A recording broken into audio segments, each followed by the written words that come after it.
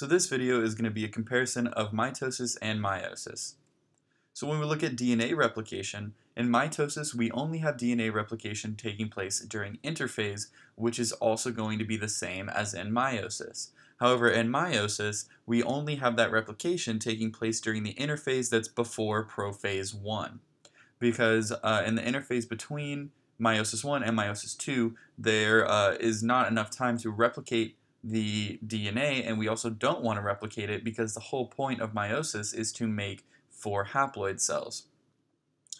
So moving on to the number of divisions, in mitosis we have 1, and in meiosis we have 2. 1 in meiosis 1 and 1 in meiosis 2.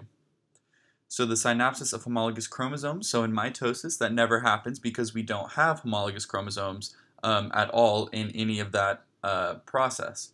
However, in meiosis we have synapsis taking place only during prophase 1, where we have these homologous chromosomes still present in the cell and crossing over taking place, but not during prophase 2, because in prophase 2 we've separated the homologous chromosomes by that point, so the only thing that's left in the cell would be those sister chromatids.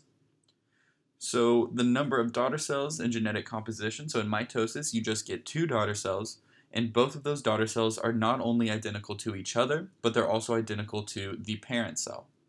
In meiosis, however, we have 4 haploid daughter cells that are each genetically unique from one another, as well as genetically unique from the parent cell.